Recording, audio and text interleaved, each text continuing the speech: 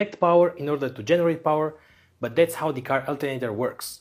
We connect power to generate a magnetic field. That magnetic field induces a current into the coils and generates a lot more power at the output. So that's why we don't have power. We have to connect first power to the brushes and then spin it. Those brushes internally are connected to these two pins. So let me just power up my power supply and connect 12 volts. Here is the positive side of the brushes and the negative side.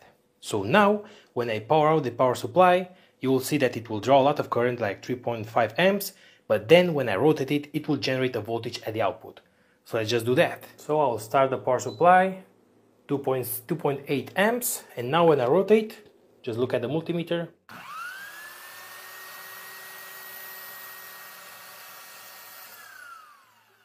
As you can see, we have reached 19 volts.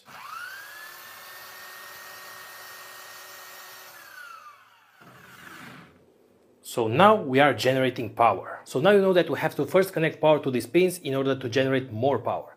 But you have also seen that we have a 3 point something amps of waste.